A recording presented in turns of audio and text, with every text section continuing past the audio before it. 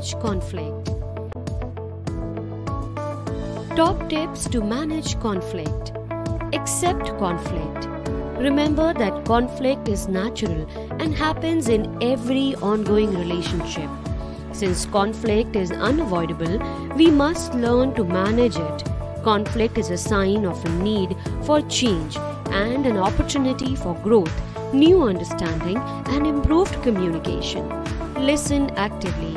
Work through how you feel, what the specific problem is, and what impact it is having on you. Analyze the problem. This will help clarify the specific problem. Some questions that you may ask are: what triggered the conflict? Who are you angry with? What are you not getting that you want? What are you afraid of losing? Is your conflict, anger, accurate or over-exaggerated? Separate the person from the problem. View the problem as a specific behavior or set of circumstances rather than attributing negative feelings to the whole person. This approach makes the problem more manageable. Model neutral language.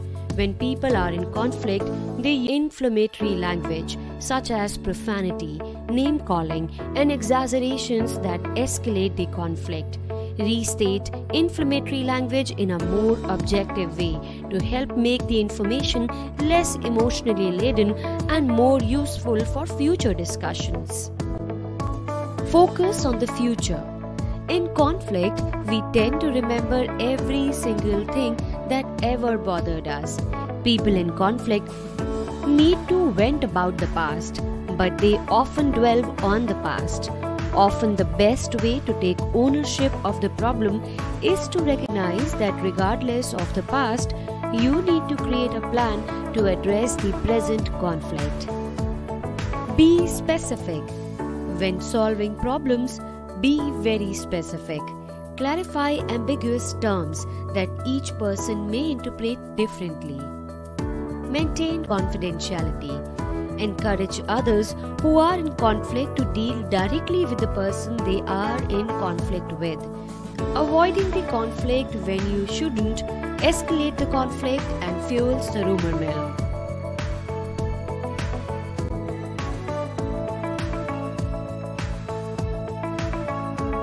We hope that you have enjoyed this training module on managing conflict constructively.